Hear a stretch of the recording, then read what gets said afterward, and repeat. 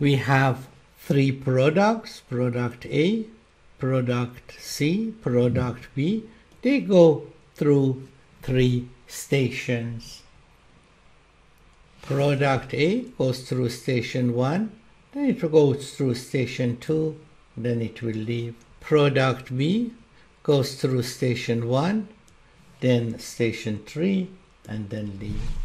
Product C goes through all 3 stations, and then what comes in is equal to what goes out. If I know the volume of production, I can compute throughput at each station. If I know inventory at each station, then I can use inventory and throughput and compute flow time. And if I know the total throughput of the total system, what is coming in is equal to what is going on.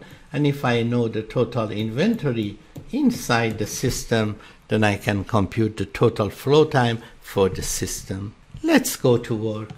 The total volume of production is 200 products per hour. 200 products per hour. 70 of them are product A, 50 product B, and the rest is product C, which is 80. So we have a 200 flow per hour through this system. It is like a river. 200 comes in, goes through different directions, and 200 goes out. That is throughput, 200 per hour. Let's go through them one by one. 70A, 70A, and 70A.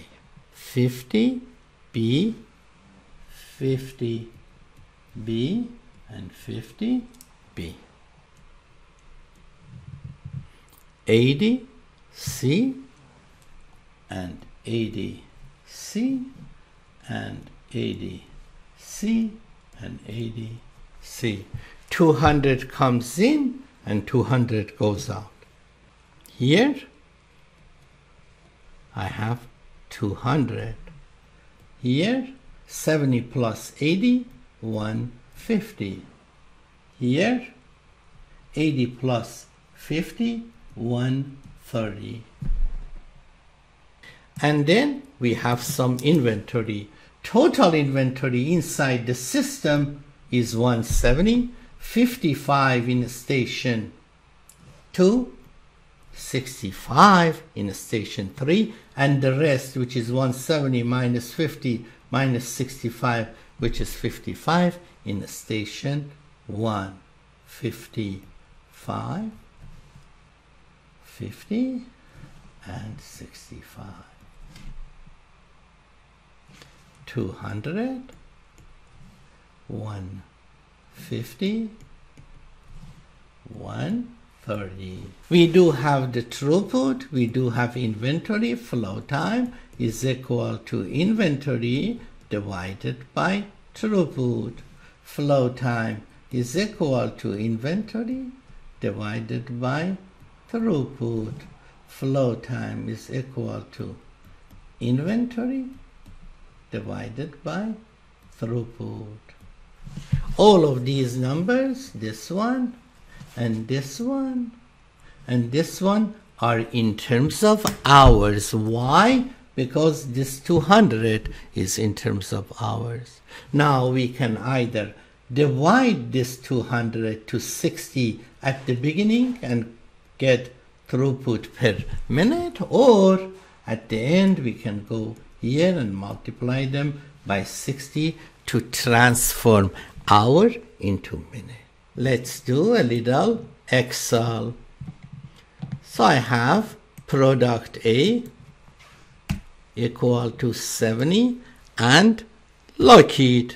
Enter, copy it down, copy it down, copy it down.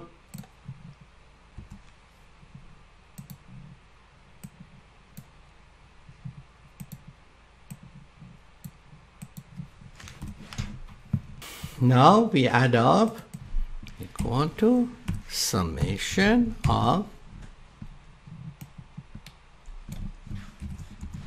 and then we copy it down. inventories are here. Flow time is equal to inventory divided by throughput. Enter. Copy it down. But these numbers are in terms of hours.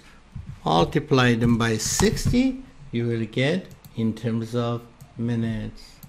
So now you have flow time in station 1, flow time in station 2, flow time in station 3. Let's compute flow time for product A, product B, and product C. I come here, type product A, product B, product C, station 1, station 2, station 3. I know product A goes through station 1. It also goes through station 2.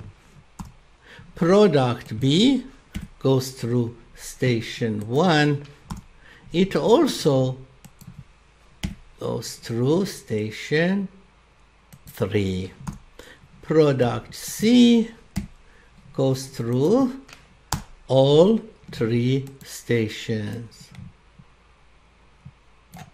So this is summation of product A in station 1 and 2. This is summation for product B in station 1 and 3, and this is summation for product C in all 3 stations. Therefore, this is flow time for those 3 products. Suppose we wanna compute the flow time for a prototype product, which is combination of all of them. It is quite simple. Total inventory inside the system 170, total throughput 200. That is the flow time for a prototype product. If I multiply it by 60, that would be in minutes. Now I want to use this number and make sure that these computations and these computations are correct. What I will do, I come here and compute percentage of product A compared to all products equal to 70 divided by 200, which is summation of all products, and lock it. Enter. Copy to the right.